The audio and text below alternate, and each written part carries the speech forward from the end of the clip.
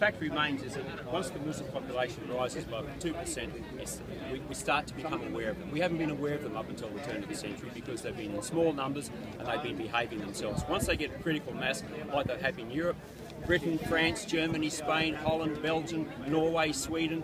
I mean, in Western Europe, 70% of the crime is committed by Muslims. They represent less than 5% of the population. Now, don't tell me they're not creating social issues. Sharia law violates Australian law.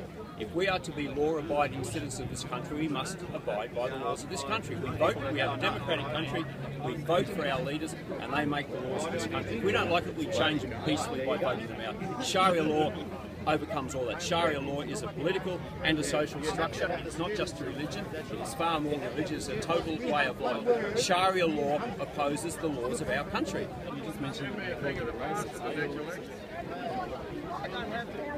My daughter. No. I would also ask what race is a Muslim. Do you know?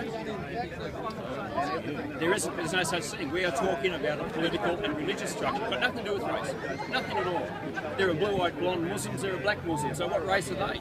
It's not it's a cult. It's not a race. Racism is the most overused expression in the world.